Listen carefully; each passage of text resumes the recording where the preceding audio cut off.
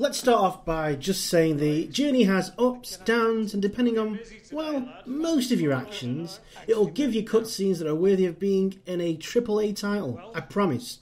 You'd think watching the story unfold of a footballing lad from London that you can make have a Stoke flag on his wall, if you feel so persuaded, would be rather dull. It's anything but. The journey really truly pulls you in. The footballing world they have created, with special thanks to a few footballing consultants, really does feel authentic, with the only things missing being swear words, your manager being able to talk, any mention of the club you play for, or who you're up against in the context of the story, and your mum texting you. Instead she tweets you. It's meant to be endearing, sounds more like a forlorn lover. Weird! The richness of the world is obvious in the first cutscene, where your granddad, an ex-pro of an unmentioned club, Jim Hunter, is willing you on in your first game. We also get to see Alex Hunter's mum and dad in a clash that will set the tone for the rest of the story. Oh yes, spoilers. Spoilers, you have been warned. During the chat between me and Mr. Metz, there will be spoilers. You have a tight friendship with Gareth Walker for the same time period. He's behind you all the way. And the dialogue between you is genuine and feels like he has your back. The kind of friends we all had when we were 11. This is most notable when you come across a former Phones for You salesman masquerading as a pro footballer known as Danny Williams. The almost certainly shiny suit-wearing banterific bellend gives you a focal point of aggression in your exit trial. You'll hate him and his daft haircut for quite some time. After all that excitement, it's time to choose your club with your new agent, Michael Taylor. He comes across a bit like a sales manager of a call centre, and your granddad doesn't like the cut of his jib one bit. He actually does seem to be working in Alex's best interest, which seems to make Jim's reactions quite puzzling and unreasonable. Including one scene where he sorts you out of a new, bawling apartment, and your granddad, who up until this point has been the realist and grounded character, acts like you've just farted at his inevitable funeral in FIFA 18. I'm quite proud of that one, yeah. On the subject of family, we have to talk about Alex Hunter's mum. She's the comforting, always there sort that looks like she's just been rifling through Ian Wright's wardrobe for his ill-advised leather trousers phase. She's never out of them. Luke. Bloody hell, she's probably the weakest character, but she shows signs of authentic care. A wrongly used plot furthering device and perhaps limitation of presentation at this moment means that she tweets you incredibly cringy tweets as referenced before, like text messages. Can you imagine the absolute pasting Alex will be getting in the dressing room? And I don't mean from the good cop, bad cop totally added in to make the script easy to progress Lily Bernard and Toro. The Spanish Daily Blind is a respectful, kind one that wishes you well in tweets. Again, why doesn't anyone use fucking WhatsApp? And then you've got Bernard. He's French and he's rather bloody swarmy. What would a football team be like without an arrogant twat who isn't that good anyway? I'm thinking of you, Mr. Tarabt. Speaking of arrogant twats, wait till you see some of the shy Gareth Walker tweets you. Word of warning, he turns into a 13-year-old bully who blatantly fancies you. The only thing he doesn't do is tweet you asking for your dinner money or say, your mum. It may sound like I'm complaining. After all, my first comment about FIFA 17 was how shit I thought it was. An opinion that is changing around as we speak. It's true.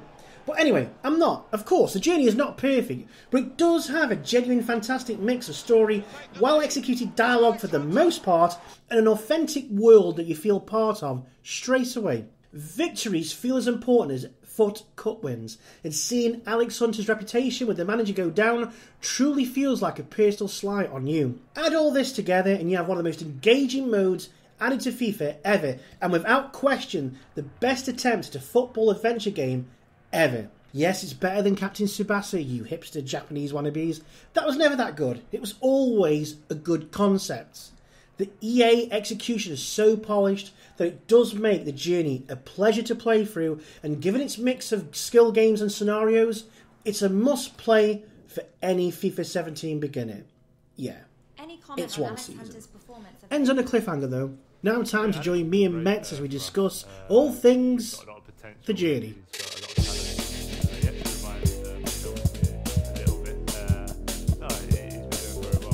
A FUTStock, where we discuss all things FIFA, Ultimate Team, and a little bit about the journey. This is the journey episode. I am Matt Aguilera. And I am Matt Metz-Lambourne in corporate colours. Yes, anybody think he was an EA shill, but he's just doing this because he loves it, believe it or not. This is Metz's passion, wearing as much FIFA 17 gear in there. I think, in fact, 80% actually has FIFA in the screen. Yeah, well, let's just state for disclosure, this isn't a sponsored episode or anything like that. All the boxes around me I got for free from the manager of my local game store, so thanks Al for that, much appreciated. No, I bought this because I thought it was kind of cute. Epic shout out there. I like it, Metz. So Metz, we've got plenty to discuss after that strange journey intro. There's something new we've tried this time along, but the one thing we've both been saying via Twitter, we're both on Twitter. I am Matt_Aguilera, and Metz, you are at Lambo Matt, and of course don't forget to follow us on at FUTStock, so you can get updates of when our new shows are out and just general FIFA banterific goodness. Lovely, yes, I like it. So Metz, where do we start then? Well, if we're going to start out here, we do need to say once again there will be spoilers from this point on here on in. So we can't guarantee that all the chat is not going to have some kind of spoiler. The first one we should probably say is that the FIFA 17 journey mode is one season only. When you get to the end of the season, it doesn't continue. You're not allowed to continue. You get a reward, of which we won't spoil, I don't think. And you go from there. That is it. So, Metz, you've played a season. You were Alex Hunter. You hung out with his granddad and his mum and his only friend in the world, it turned out in the end anyway, Danny Williams. What did you think of it? Oh, that was a massive spoiler. Massive spoiler. Right, well, let's put it into some context before we sort of get into the specifics. So when we found out about the journey, I was very sceptical. One, because I don't like playing offline. And two, it kind of looked like they were going to make FIFA into an almost like a GTA sort of life story mode. And I thought, respect for doing something a little bit different, but this looks corny as hell. And let's just say right now that the journey is pretty corny. That said, I don't think it's that bad. That said, thoroughly enjoyed it. I thought I was just going to like try it out, a couple of hours, get bored, and then go back to playing Ultimate Team. But I finished it over the opening weekend, so I've played at this point more Journey than I have Ultimate Team, which is a bit of a shock. Yes, me too, actually. I wish I had the staying power to have finished it in one go, like I would have done like 5 or 10 years ago, perhaps. Unfortunately, real life always intervenes, so I had to do it in like 2 or 3 attempts. And you just got to really hold your hands up and go, EA, well done. That's not to say it's perfect, and I'm sure later iterations of this are going to be a lot better. But for a first go, this really hits the mark. And I found myself way more emotionally attached to Alex Hunter than I thought I was going to be, particularly being an old white boy and then being a young black kid or mixed race kid. I found myself relating to him very, very easily, which really shocked me. And it was my intention when I started my journey that I was going to deliberately be a dickhead. I wanted to make all the fiery decision choices and just basically become a big sulk. But because I was so invested in Alex, I found it very difficult to keep continually pissing off the manager and saying rude things to the press and stuff. It's like, no, I want to actually progress him properly and for him to be universally liked, not just by a few dickheads on Twitter. So, yeah, I think you said it when you said you were surprised that I even was interested in the journey. And yeah, yes, very much so. Lo and behold, I thoroughly enjoyed it. It would be nice if there were ways to integrate it into the online gaming aspect, but maybe that'll come in latter years. But top marks for me. It was really, really enjoyable. I think that it's a fantastic story. It is corny in places for the things that we've outlined in the intro, but they really are nitpicking on the whole. 90% of this is really, really good. It's got a good story arc. You've got a good villain to pour out some aggression on, and the turning of him turning heel. Your friend Gareth Walker is one of the best parts of the game, and you do get sucked into that aspect of it. And it's not like you don't give a shit about it. It's not like a really rubbish second-rate GTA, like you said, where they cobble together a story. You're meant to care for a character, you've only seen for the past 30 minutes. I remember a very good example, actually. This is a spoiler for most people, for Mad Max the game, which I think is amazing. I'd give that easily an 8 or 9 out of 10. But you fall in love with a girl at one point, and then she dies, and you just do not give a flying fuck. Like, you just don't care, because it's just like, it was so poor, she was so poorly written, and she comes in and out, but you don't have any of that in the journey. It's relatable. Like, for example, Jim Hunter and his family, all of his family are very real. And Jim Hunter's like many granddads out there, who somebody who's into football, and he's an ex-pro of an unmentioned club, of course, because it's your favourite club if you sign for them, because he starts crying when he... which is a wonderful scene, by the way. That's one of my favourite scenes, you know. I know we're jumping around a bit, but my favourite scene of the whole thing is when you sign for the club that's your favourite club, so mine was Stoke, of course, which was... It felt a bit incongruent, the fact that Alex Hunter's going around saying, like, Mandem and all that, and blood and in it and stuff. And then he's got a Stoke flag up. As like, I played for get it out in Arsenal or Spurs or something, because it just seems more authentic that way. But when you sign for Stoke, Jim Hunter's actually crying and says, for the proudest day in my life, you signing for my old club, implying that your favourite club is because your granddad used to play for them.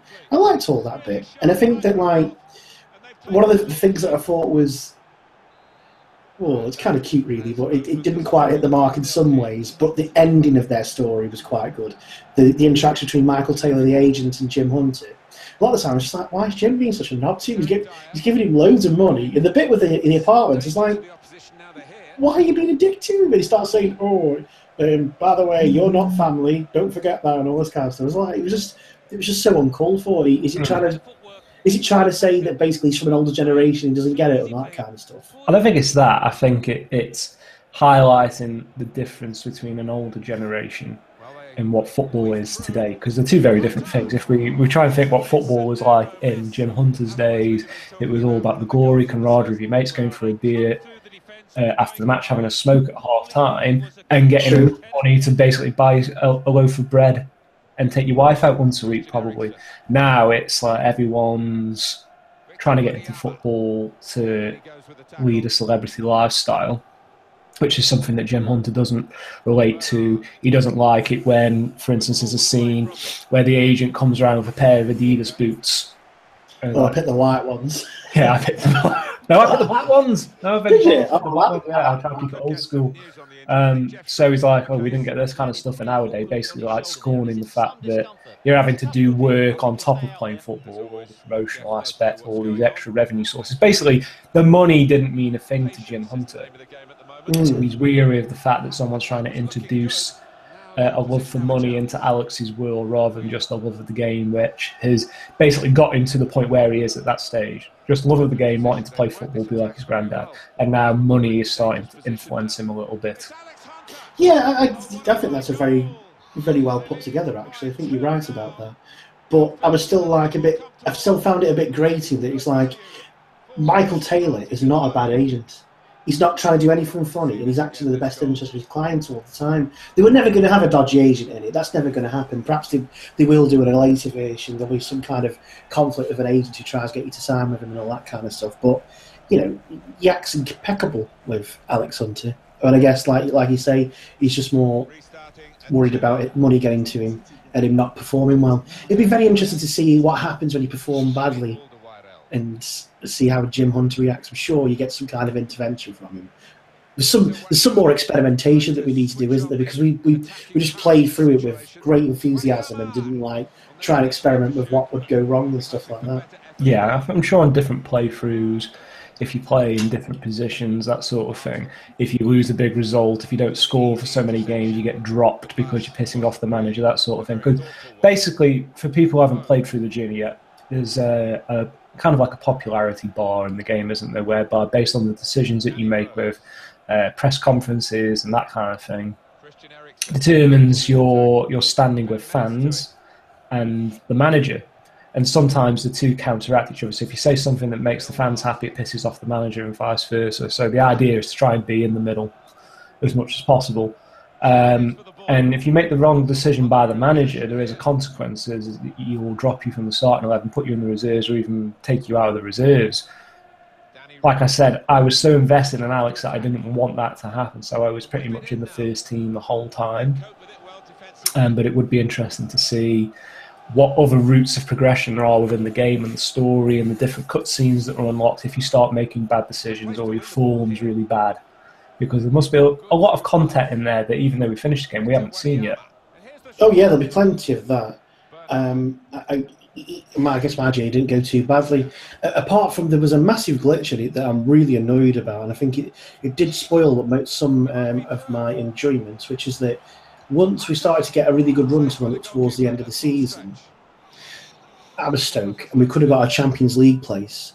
But it misinterpreted that as saying we could go for the title. And then we had a very good speech made by the chief executive of the club, who's a woman. I don't know why it is relevant because you see her early on in some cutscenes, but she comes out as a person saying it. It's very inauthentic because obviously the manager who's saying this to you, the manager is mute, which is a bit weird. Yeah, there's times Mark Hughes walks into the dressing room and just looks like because he's not saying anything, he's just sort of nodding. And he walks in and he's just like literally his lips don't even move at all. He just walks in going like a flower pot man, just not getting involved whatsoever. It looks like as if he's trespassing and he's in the wrong game. Yeah, maybe. Like literally he's like, "Oh, sorry, I need to go to the flower show, isn't it?" Was boots the shoes? Well, what's that jacket? Yes, the nice jacket that coat. Exactly. So there is that bit, and that is awkward. And I wish we didn't see the managers. I just think it would be like it kind of cheapens the authenticity a little bit. But what are they going to do? Get every single manager coming and do a line? Like it's not going to happen, is it? It's just do generic. No one gives a shit. Like just some generic voice actor would have been fine. I like the early scenes whereby you can see your manager on the touchline making decisions when you're on the bench. Yeah. And the decisions of the manager is interpreted through your coach, who is fully voice acted. And I like that. That was kind of dramatic. It was almost like the manager is unattainable to you. You've got to go through this guy. Yeah. He's going to pass on his decision to play you or not. And that was kind of cool. But when you get into the first team and you're exposed to the manager a lot more, but you can't interact with him, that is a little bit disappointing. I mean, you don't even get... They should really have changed the Twitter thing to two apps. One that was text messages and one that was app mentions on Twitter, because you get messages from your teammates like as if they've texted you, let alone what your mum tweets you, which is so cringe. It's so it just doesn't look right. Hashtag you deserve it. Yeah, hashtag you deserve it. It was as if your mum would be doing that. But his mum is she seems like rather young, doesn't she? I suppose. And there's what are we implying there? I'm not just saying she seems young, so she probably was she a high school pregnancy. Was Alex Hunter's dad putting about in places he shouldn't have been? No, he's well. We should talk about our dynamic actually. The dad, the absent father, the always there mother and myth. It wasn't really explained why Alex's dad is non-present. It just gives you that little bite at the beginning where he's not impressed with how you're playing. He's been overly harsh when you're a child, and your mum basically tells him to fuck off. And then he basically stays fucked off right up until you're 17 years old. Yeah, and then he turns up again, and it doesn't go anywhere.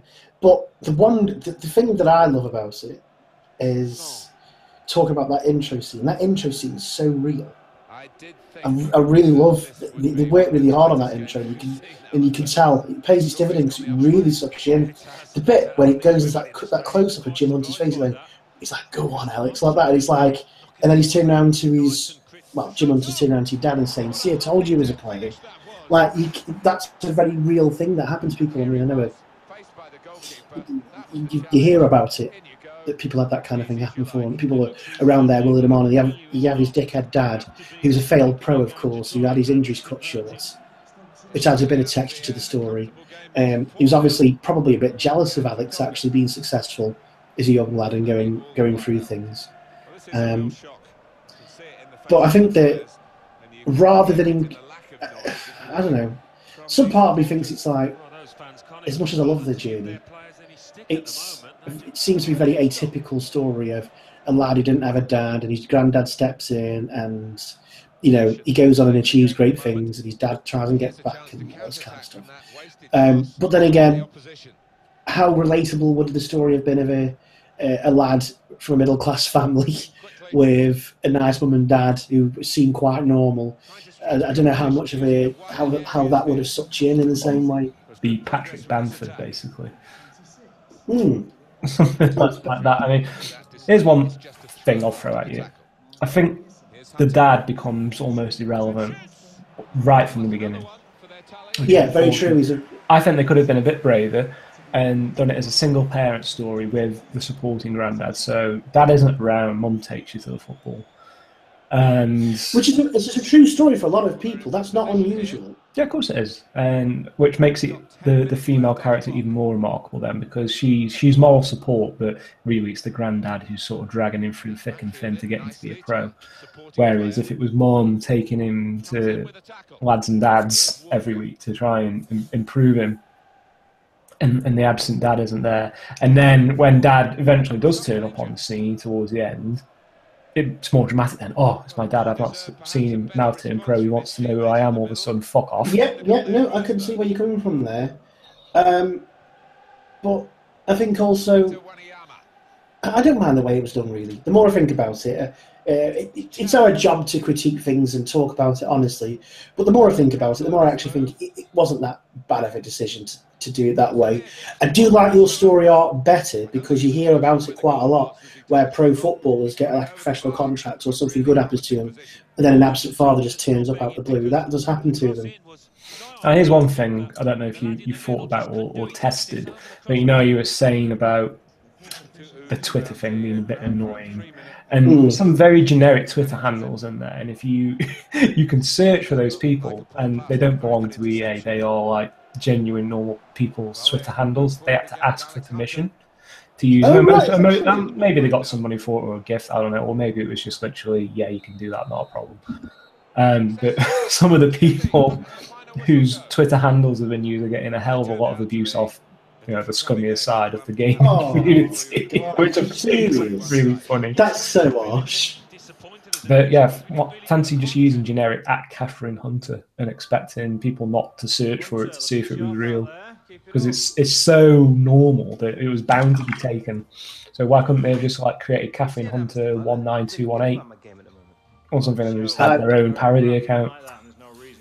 I really don't know why they did. It's a very good point. For somebody that takes a big interest in social media and its failings and its positives, I don't understand as part of the project why they just say, right, these are 25 Twitter accounts we're going to use as part of the context of the story. We owe them all for real. And you could just tweet 3 things from there. Like, you could just use that as a guerrilla marketing campaign. I mean, I've just got onto Catherine Hunter's Twitter right now. It's just a normal woman's Twitter. Why would you do that for? Yeah, it doesn't make a whole lot of sense. I think a parody account would have been good. And then people could have followed it. And it could have drummed up viral stuff or keep you attached to those characters if and when they likely do a sequel.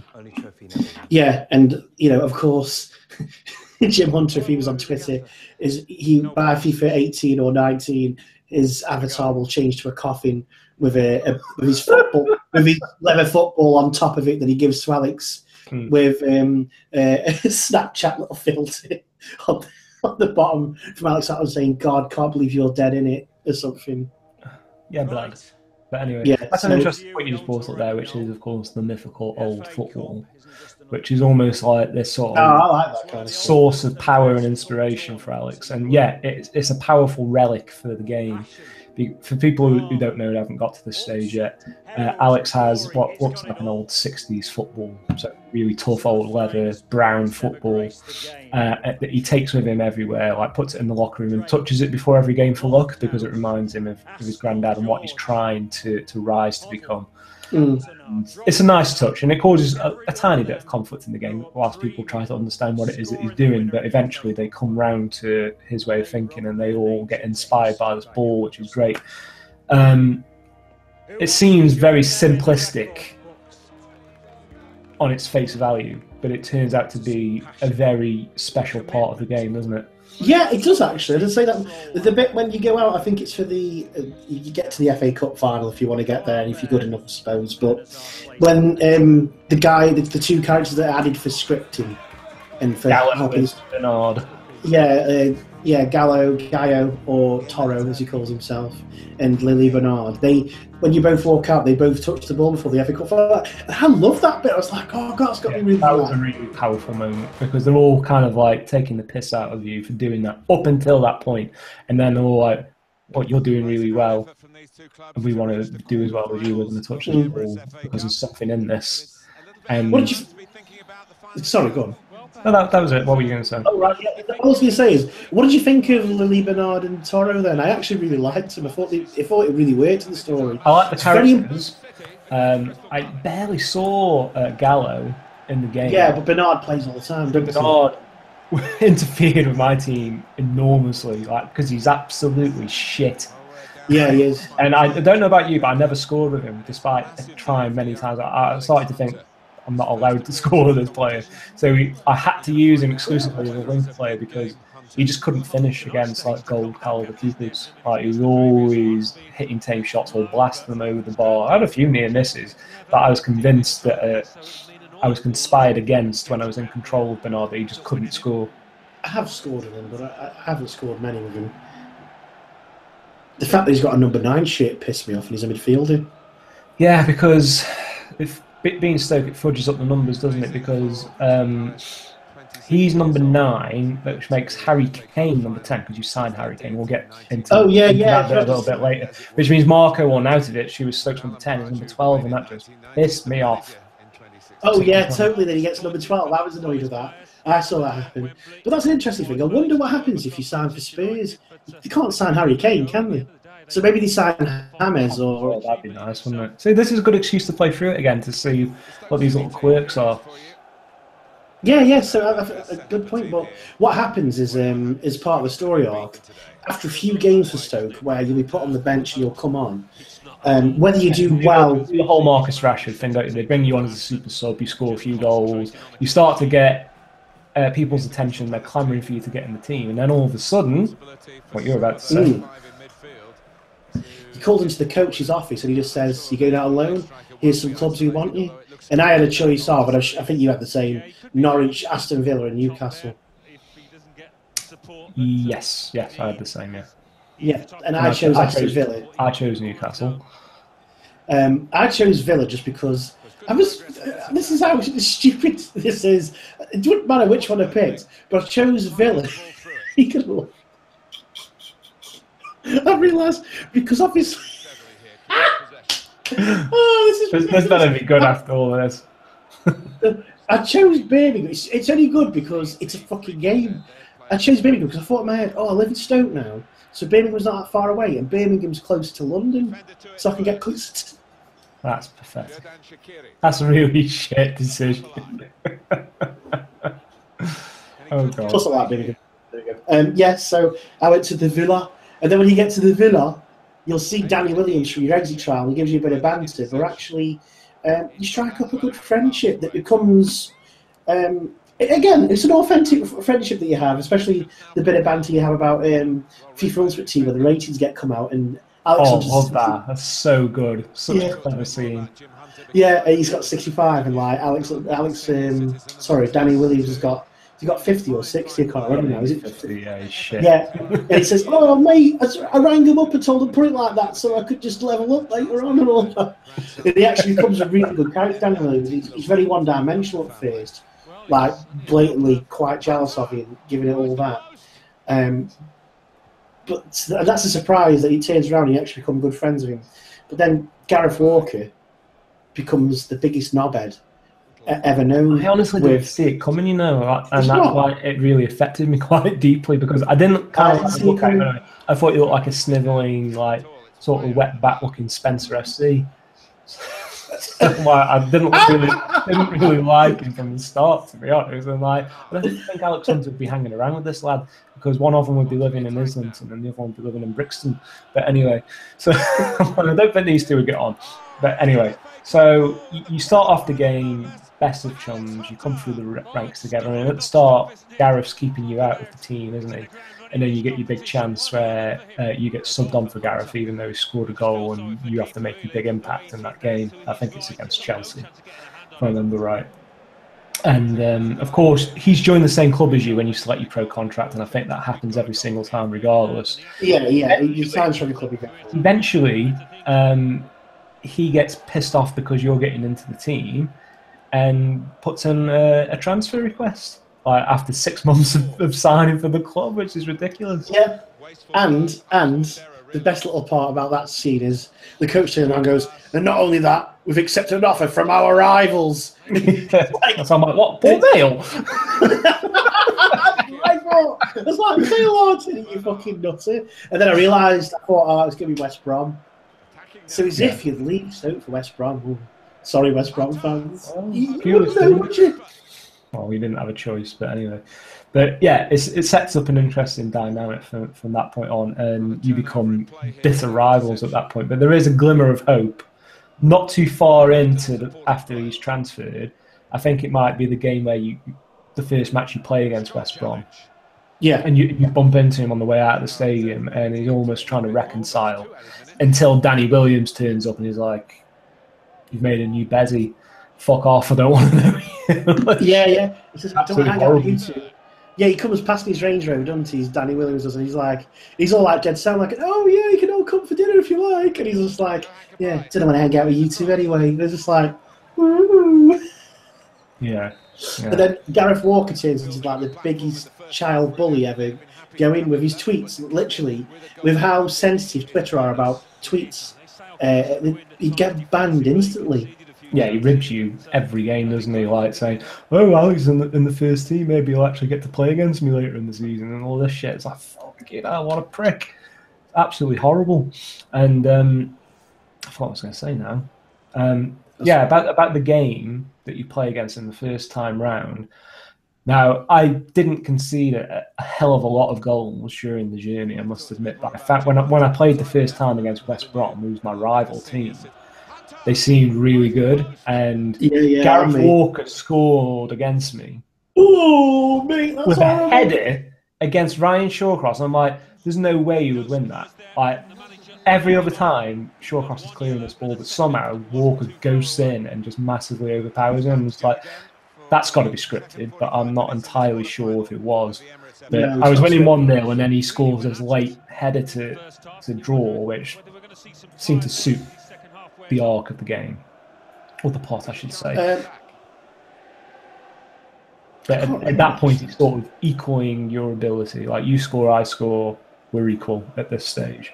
So to me, it felt really scripted, because like, there's no way you can win that header. So I was just wondering how it went down in your rival match. I'm pretty certain I beat West Brom, which is why I thought he came out and tried to reconcile with me, because I'd beat him. So perhaps not. That's probably just what happens, no matter, as long as you don't get a loss. We'll have to find out, won't we? There's somebody on YouTube who's put the videos up. I'd love to look into more of it and see what happens at certain points. Yeah. So where do we sort of go from there? So essentially, when you sign for your chosen club, you're given an objective and how you get your sort of season bonus, don't you? So with Stoke, it's to try and break into the top 6, but there's others who are as simple as avoid relegation, some are to win the league, that sort of thing.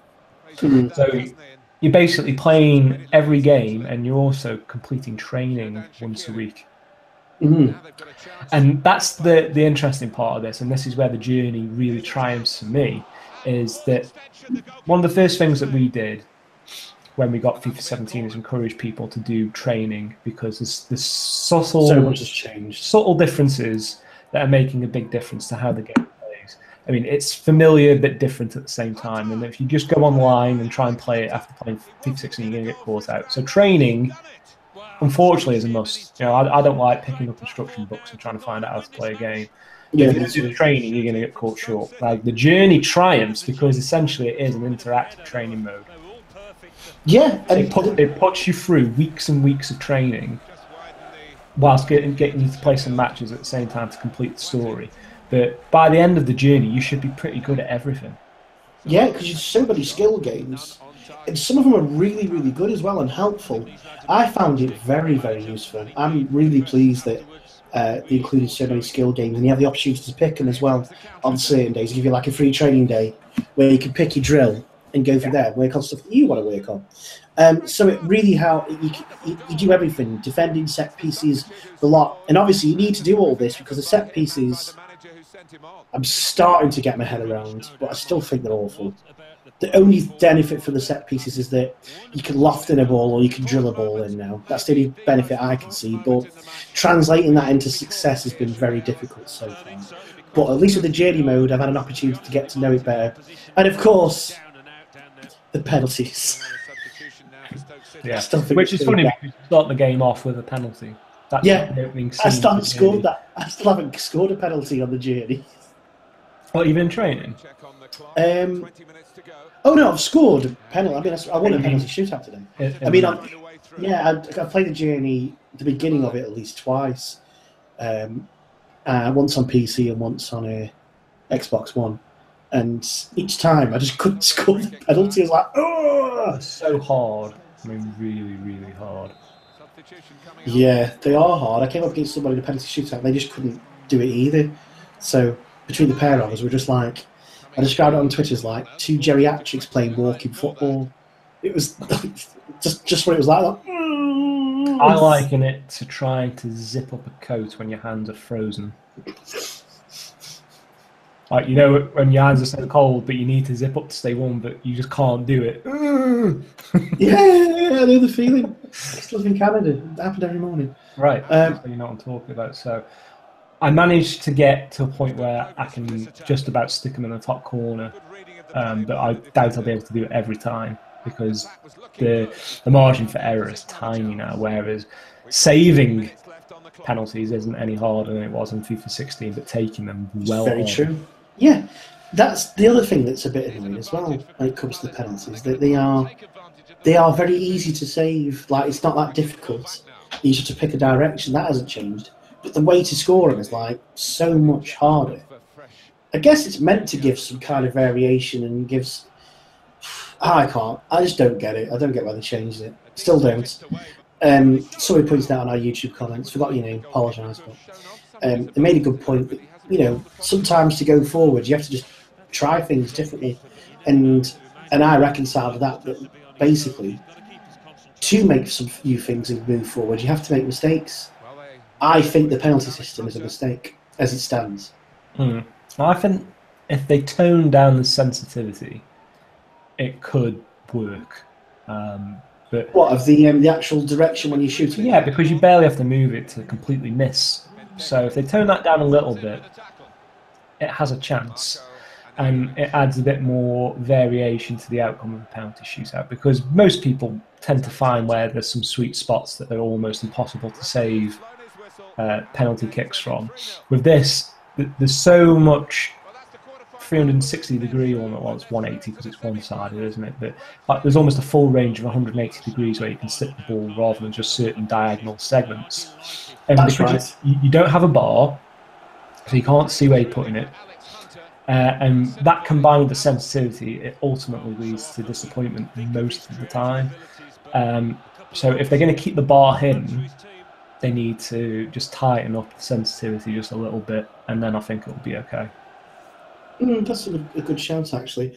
Well, of course, talking about the journey means we do discuss aspects of FIFA 17, but one of the things I'd like to talk to you about the journey is, what's the most unforgivable thing about the journey? We've said lots of good things, we recommend the mode, we'd definitely say play it, but it's not perfect. So what's the most unforgivable thing, like the biggest oversight, you reckon? For me, the most frustration came, and this is a basic symptom of just playing offline, is that the CPU will have 65% of the ball regardless. Nothing that you do will affect the outcome of how long they keep the ball for. You just have to wait for your turn for possession. And that really fucking annoys me, to be honest. It's like, there's no point doing these defensive drills because I won't be able to tackle you until you're ready to give me the ball, basically. Which seems to be they play masterfully passing and possession football up until the final third, and then they eventually just lump it. which is just completely weird. But not until they kept it for several minutes, really winding you up. The AI in FIFA is absolutely terrible. I cannot believe people play the game offline. It's so shite. And all the teams play the same. West Brom play the same as Arsenal. Like, see, you say that, but I found there were certain instances where I was very impressed with how certain players played differently. Like, let's say, sort of slower type wingers, they would sort of turn to protect the ball and work the ball backwards and wait for more support before they carried on the move. Whereas if you passed it to someone like Zaha, as an example, they bombed with the ball. Like, they knew it was quick and they ran with the ball really, really aggressively. So that's cool. But it still doesn't make any difference to the outcome that I won't get the ball back until the is ready to give it to me. But there's nothing like, for example, bloody left backs lumping the ball to a striker. It's either they pass, or that's it. There's no long ball in the game at all. The AI is just awful. And this is the reason why we didn't play AI.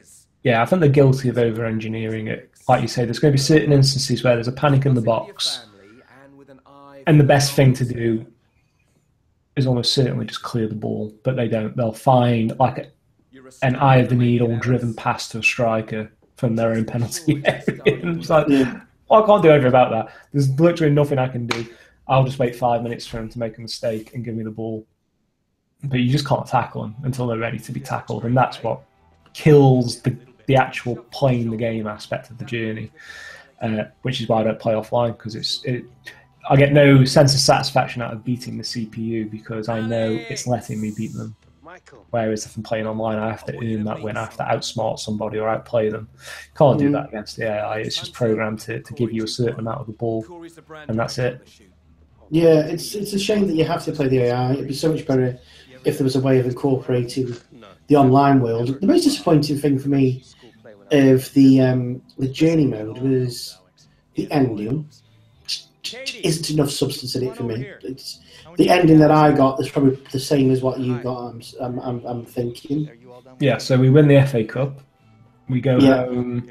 We're playing FIFA with our mates. We get a phone call from the coach saying, "Put the telly on." We broke sports news, yeah. SSN or SSN, and then you find out that you've made the England squad. So completing the full circle of Marcus Rashford's career up until now, and basically it sets it up for next year, doesn't it? So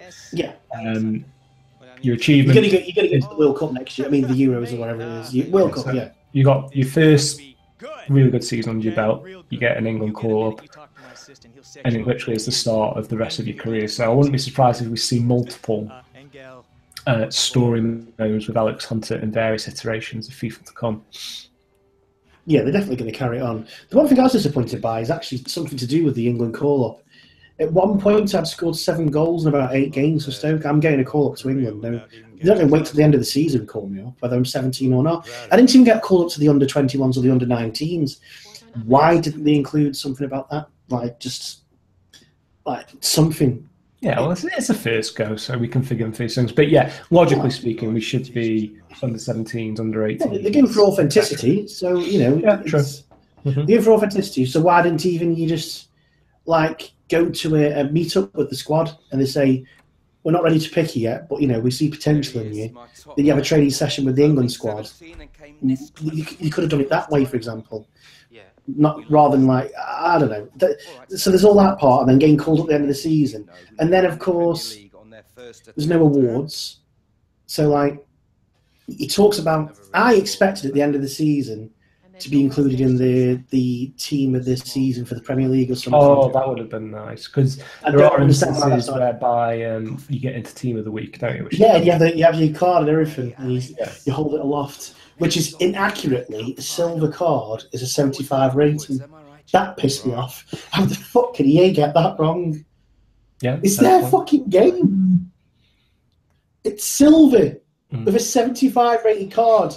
Nobody, listen to this right now, would do that. None of them would make that mistake. True. Yeah. The other thing that annoys me, and this is minor, but Alex Hunter is always going to be 5'10", and a speed merchant. Whereas I would like to play different styles. Like, I would love it if I could be a target man and be like a 6'4" monster. Yeah, that would be good. I thought, yeah, I know what you mean. Because essentially, the way the CPU plays, you always have to play counter-attack. So when you get the ball, you try and get it to the hunter as quick as you can, usually with a through ball, and you just blast through centre-backs because they just don't really do anything to stop you. Yeah. Everyone else in the team goes after you quite effectively on the rest of the pitch, but the centre-backs are almost irrelevant. So you just find yourself beating the offside trap over and over again, score your goal, which is fine and it's fun. But I'd like to be able to score headers and stuff. Like, there's a training mode called headers and volleys, and you start off. The ball gets launched into you by a machine, and you're just outside the in the penalty area, and you're trying to do like special volleys, so scissor kicks and stuff. And then a defender comes onto the pitch to try and stop you, and you have to start winning headers, and you just can't. You know, you can like win the occasional header by moving him out of the way, but you won't get enough on it to ever score. So you can never really do well in that training mode, and you can never develop Alex Hunter as an effective header of the ball. You basically got to keep the ball to feet. I have scored a couple of headers with him, but not many. And if you tossed in crosses to him, most of the time you won't win the ball. No, and one thing I did is I played him as a left winger. That's a mistake. Playing as a forward, just forget about everything else. Nothing else matters. Trust me. He's a striker. Get it done. Playing as left winger is shy. Did you also play as the team as well, rather than play as the? I tried different ones, and I just couldn't get on with playing as Hunter. Yeah, it's shit playing on your own, isn't it? I didn't enjoy that. So yeah, I was always taking control of the team towards the end, and that's another thing as well, because you're not the boss. You can't pick the team, and the computer makes some illogical selections and substitutions at time. Like, I don't know how it works in your game, but my team was constantly playing 4-5-1. My team was also playing. And Glenn Whelan was always the central defensive midfielder, which basically meant he saw most of the ball, and he's fucking shit. And it was really annoying. I was like, I can't wait till the second half, and it automatically subs on Mbula. So the first half I was always playing with Glenn Whelan, who's utter shit in the game. He's good in the life, but yeah, he doesn't. He's one of those players who doesn't translate. He's not quick. He's not overly physical. He's just a workhorse, but that doesn't get you anywhere in FIFA. So yeah, it's annoying when you've got Glenn Whelan on the field, you don't want him there, and then you've got to put up with Bernard, who's fucking shit, occupying a very critical midfield position where you'd rather have someone like Charlie Adam or Afellay in, and they often get substituted on, but they rarely start. So there's little issues there, but they're forgivable. It doesn't break the game or anything, but it does wind you up a little bit as you go through. Yeah, and I think the other thing is that I was always curious about how did it work out with you playing as a striker and Harry Kane being in the team? Because that's it. You don't see him. He never ever plays, so it kind of breaks. Really? Yeah, doesn't play a single game. You just interacting with him. Why on earth didn't you just make it so that you played 4-4-2, even though it's not the formation of the team or whatever?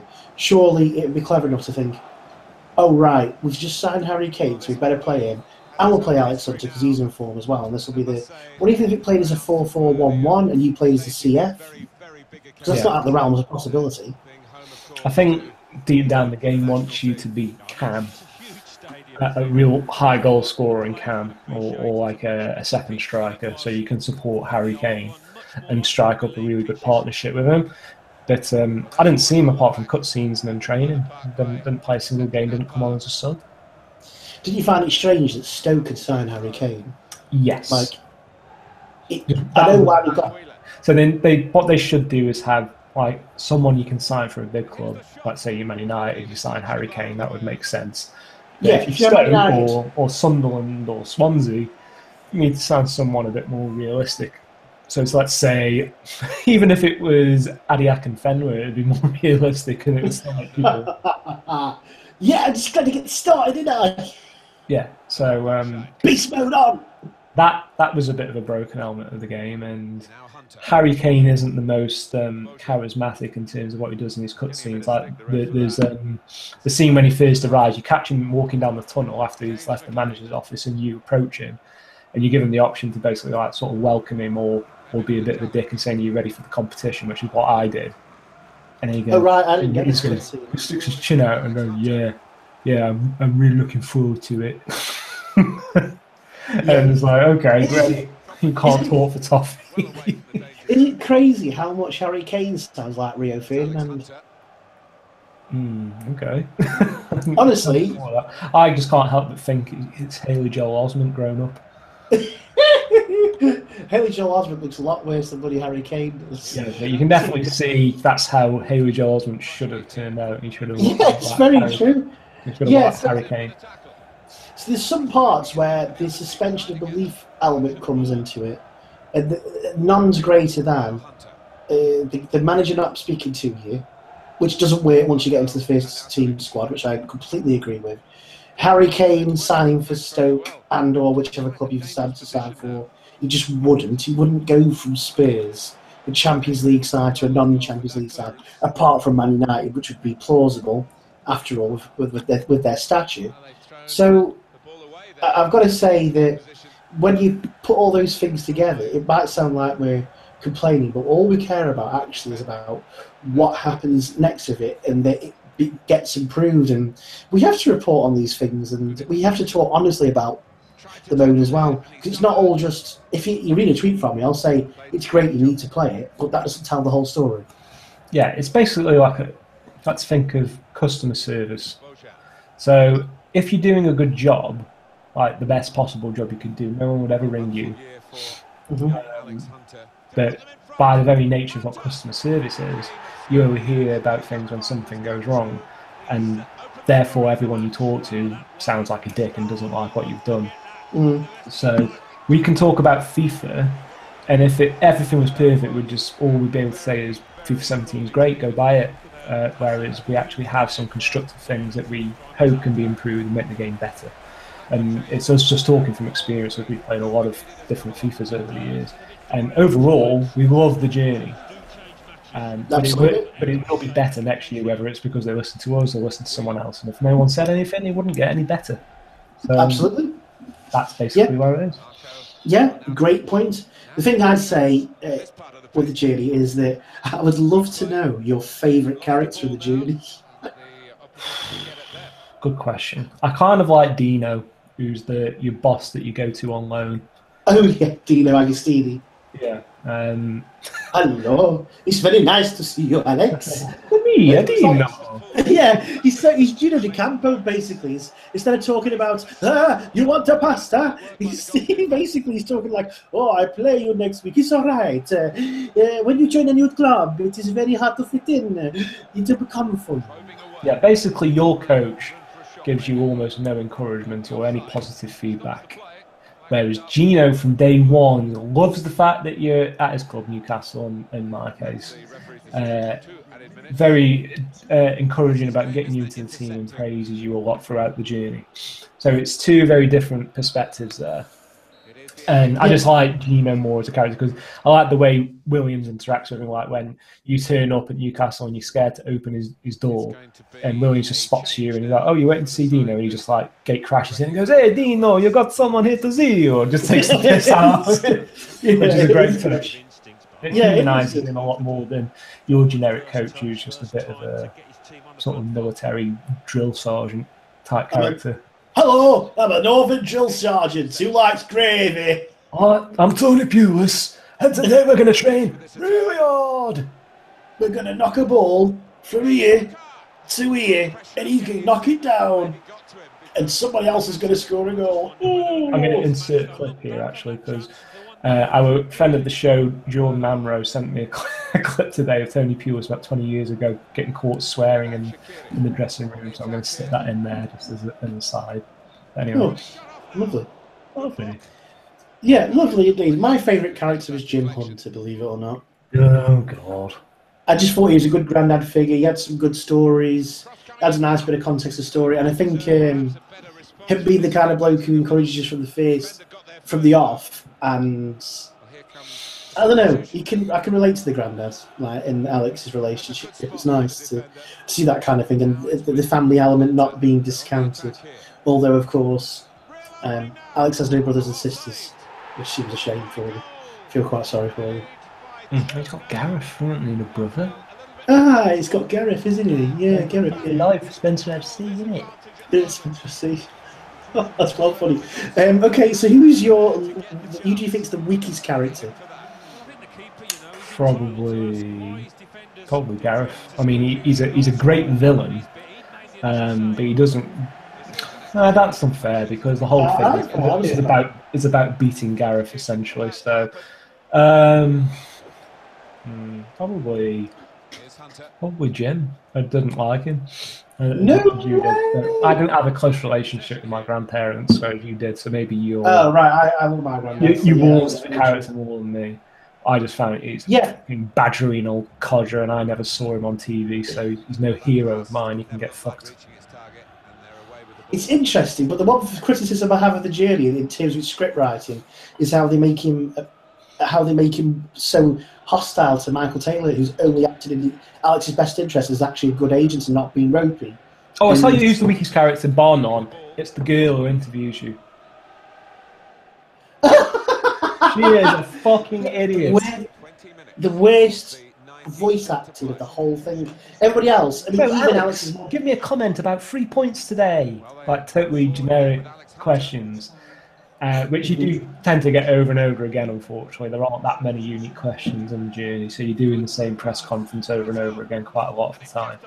And there's some really awkward reactions. Like there's one question where it's like, she'll ask you something like, how did it feel to score today? And you can make I think it's an icy cold reply, whereby you basically say, it felt really good that I gave my team a chance to win every time I'm on the pitch, and then you do this awkward laugh afterwards, and you go, oh yeah. and it just totally doesn't flow with the conversation at all, and he pulls a really strange face, which, because your cue to talk is over, he just goes from laughing to a straight face. Like, yeah, it's really true. Yeah, he goes like, I was giving my team a chance. It's quite comical. The other thing I would say, that is the weakest character, but one that's actually got scripted lines and does good dialogue. For some reason, I really dislike his mum, even though she's like quite caring and stuff. She's got the odd good line. I think it's all to do with the leather trousers. It really pisses me off that she wears leather trousers or wet leggings. They look like leather trousers to me all the way through it.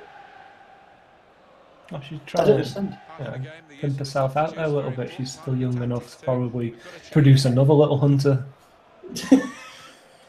And how she becomes a fashion designer overnight again. Oh yeah, I'm a fashion designer. Oh yeah, it's brilliant. I thought she was a bit of an ugly bitch, so she just wound me up whenever she was on screen, to be honest. I couldn't be doing with it. And you couple that script writing element of her, and also those cringy tweets that she sends to her that genuinely do look like a long lost lover trying to get back in touch with somebody. I'd probably send that tweet out to somebody.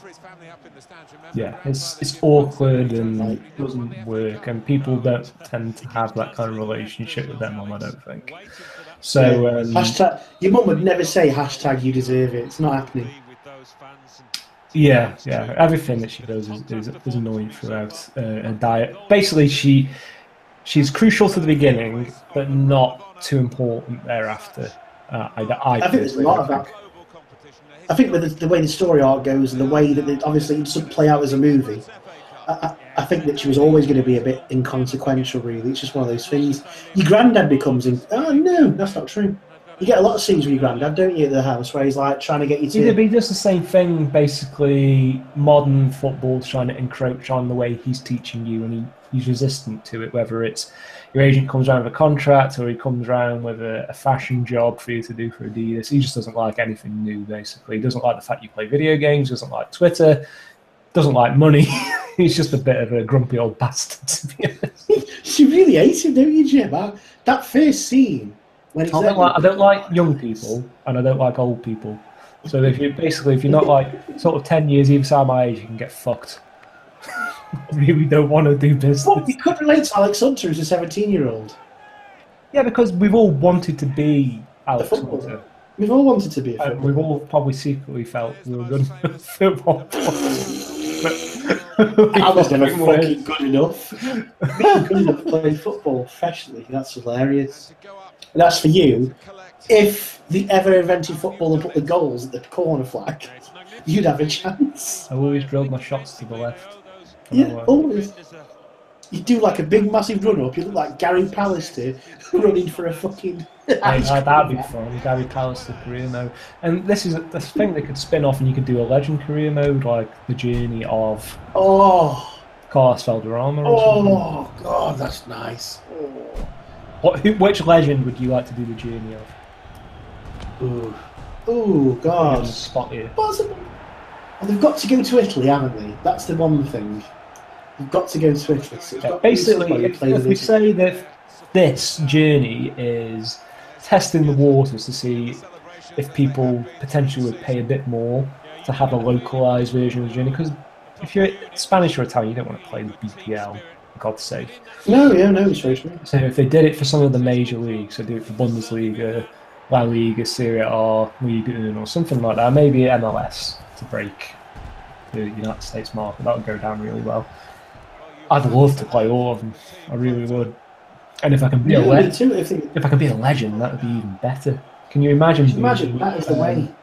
Adrian Mutu or something getting coked up and sacked from Chelsea. Fiery decision. Do you want to go and do some drugs? Il Mutu is ready for drugs. Walk away. And then what would his mum be like? Would she be wearing leather trousers? No. I won't get into that. I'll say something that'll get us banned from YouTube. Yeah, I'd love there to be a journey mode of a legend. So if I had to say somebody, it's got to be somebody who moves to Italy. I can't think. Oh God, please get me somebody. I'm trying to think of like a. Like the old people would love Bobby Moore's career mode, win the World Cup for England, great. And then young guns would probably like to be Jamie Vardy. Oh God! And if you can actually say that in the game, that would be beautiful. Yeah, that would be funny. I'm trying to think of a Serie A legend. I did say Sinisa Mihajlovic, but yeah, that'd be good. But you'd have to be a defender, unfortunately, which most people wouldn't like.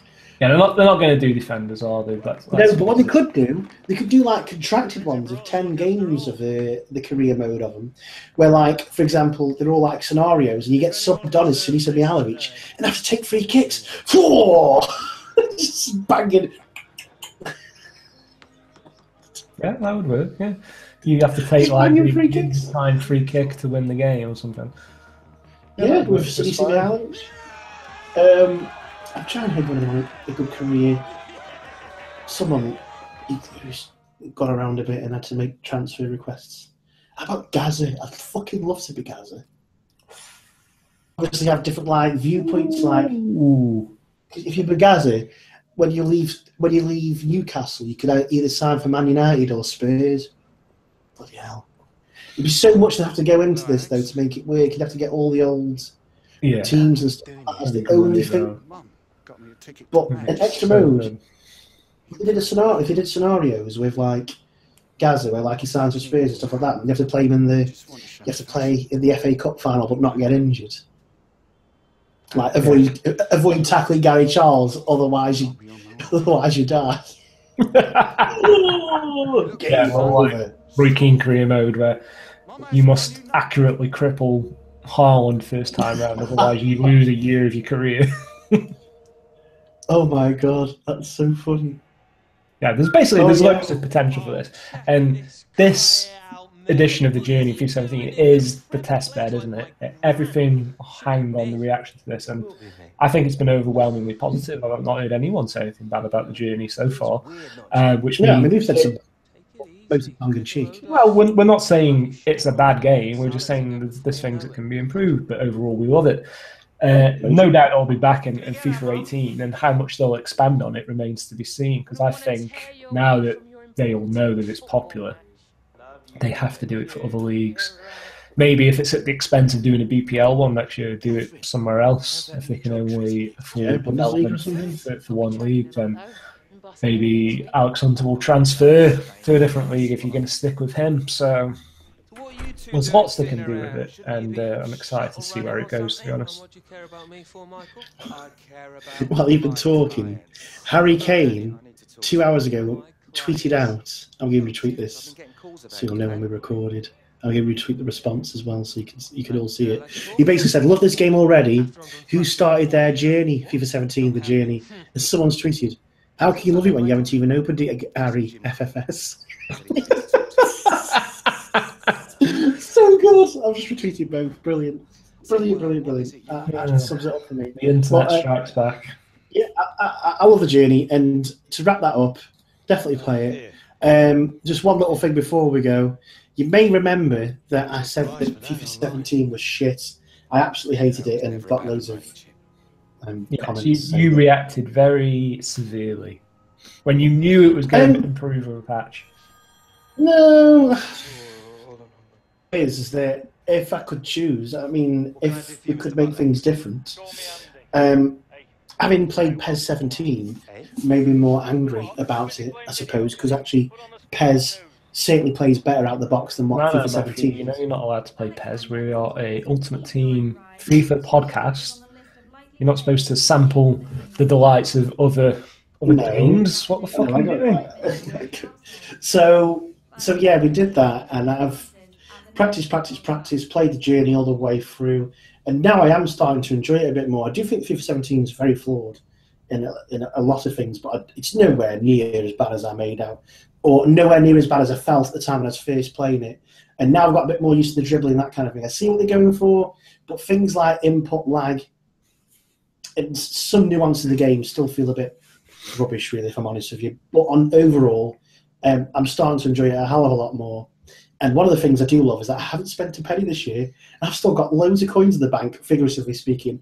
I've got good, decent players that I can play decent matches with. And I absolutely love the squad building challenges. I can't stop doing them. Well, we're going to talk about that in the next full-length episode of FUTStock. But we're both in agreement that squad building challenges are mint. And you can effectively just toss off any old shit and trade it for good stuff, even if it's untradeable. But it just puts so many useful players into your club, it doesn't really matter. So that's a big win as far as we're both concerned, and something we're going to talk about a lot more on the next episode of FUTStock, definitely. Wonderful. So with that, Metz, that's the end of another show. Wow. Really? I didn't think, when you said you wanted to do an episode on the journey, I didn't think we would be able to talk about it quite as long as we have done, but we're both so into it. Yeah. It's quite interesting. Okay. What would you rate the journey out of 10 before we go? Well, it's definitely better than a 7. I can't decide whether an 8 or 9. A 9's a bit too high. I think a good solid 8 out of 10. I thoroughly enjoyed it. And I can't wait for it to come back.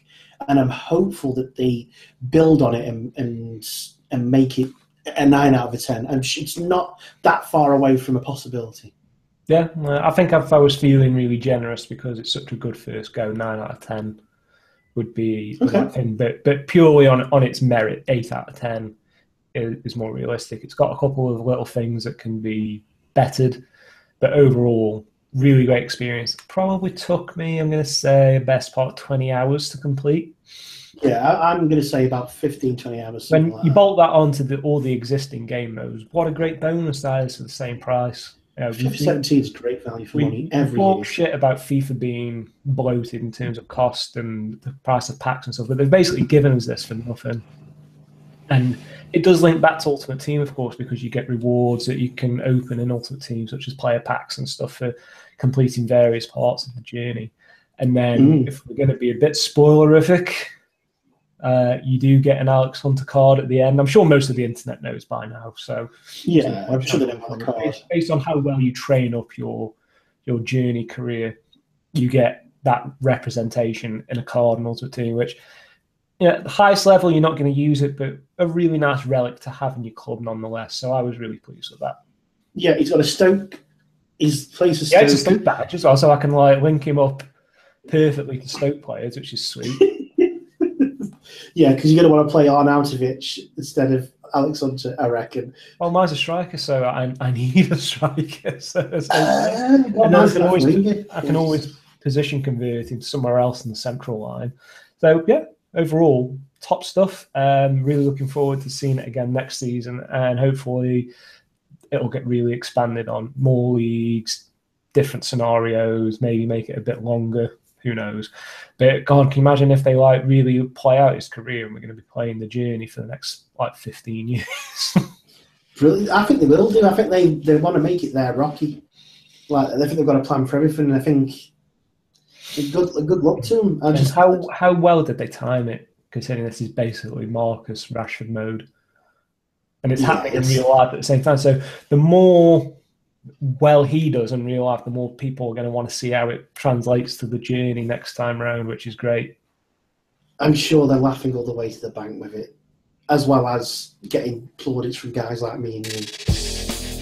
Brilliant. And with that, Metz, I think it is time to say your patented yet stolen goodbye. I think it probably is. Thanks for joining us, folks. I hope you enjoyed the journey as well, and we'll be back sometime next week with a full-length episode of FUTStock. But until then, don't have nightmares.